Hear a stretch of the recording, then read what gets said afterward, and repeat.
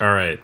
So you have your app. It's all set up. It works. All right. But you don't like your website. It has this boring template that I left here, and you want to change that. So from the last tutorial, if you remember, we did set up the repository and we cloned it on our computers. So that's where it's going to come clutch. And just to use this as a reference, we do have documentation on how to customize certain things and how to add custom pages and different things. So in this instance, I don't like this page. So what am I going to do about it? I'm going to probably make some edits.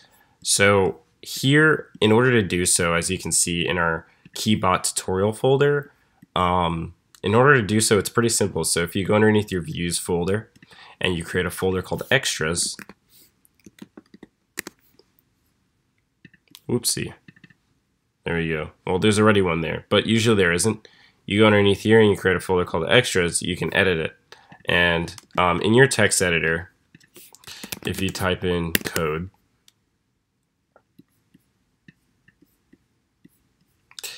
and you go underneath that extras, all you have to do is you can take the template that we have here, which has quite some important stuff here, and edit this folder or this file, and you can make your own changes. So let's see, what changes can we make?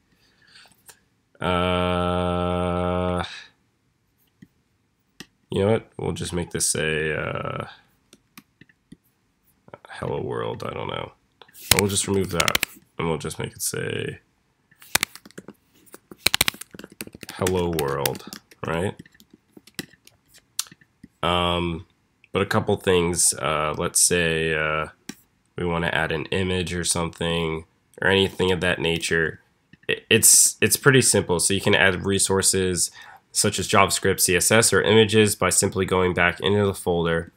And if you go in the root directory, there's a resources folder. And usually there's going to be a directory called extras. You can have CSS, JavaScript and all that different stuff. And you can always reference it back by just doing /resources and then the name of the directory or the image, and you can easily access it. So it's as simple as that. And once you're all done and you make all your changes that you want to make to your website, you want to edit your config file. So you can change different routes. So this is the main directory, which is just /, which will be your index. And you can have a custom 404. You can make a /about, any type of page that you really want.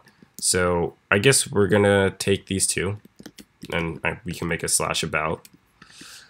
So if we go back underneath our config file and just paste those in there, there we go. We have our index.html that we modified, and then we have our /about. So we're going to make an about page, which we don't have yet. So we'll go underneath the extras directory, and I guess we can take this little template I made here.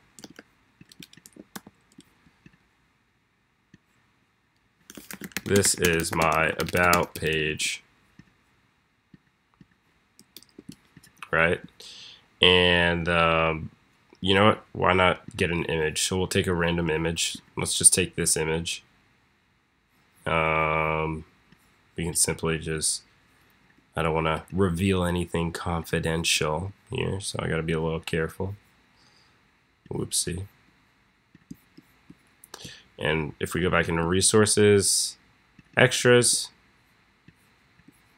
geez, and just drag and drop the image, logo.png over there, we can reference it back, and our about page looks all set up. So we don't have a CSS file, but if you have a CSS file, you can also reference that. And like that, we have an about page, everything's all set up, and if everything looks all good, we can deploy it. So we can just name the commit message, and we'll push it to Roku. So like always, as I said, it's usually faster whenever you do your second build or anything. Usually your initial build will take longer, but these are usually quicker. So once it's all finished and all that jazz, it will make your changes, and you should be all set. And that's kind of the beginning of how you make edits to your templates and your pages. And it's pretty customizable. Let's say you have a React static page. You can always put that over and things like that. So shouldn't be too much of a hassle.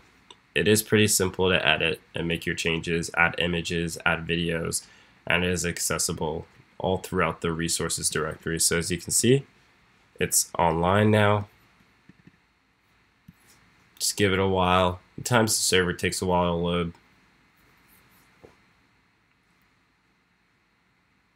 Like that, we have our hello world. And as you saw, we made a /about page. This is my about page. So as you can see, that's all you got to do, and you should be all set.